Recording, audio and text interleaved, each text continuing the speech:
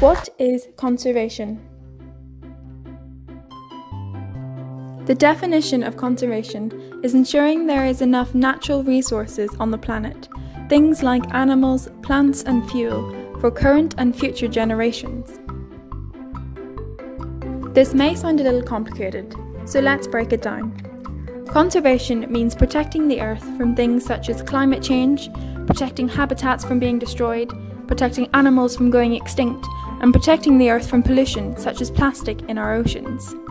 Therefore, conservation of these things, like wild animals and their habitats, need to be monitored and managed.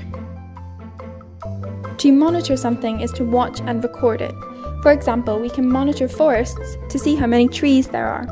If these trees are disappearing and going down in number, we may ask why this is happening.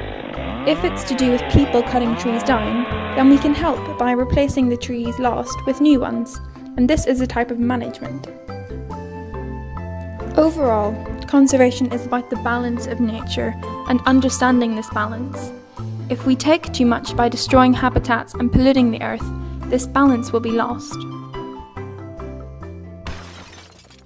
In this series, we will talk more about this balance of nature and learn about many different aspects of conservation.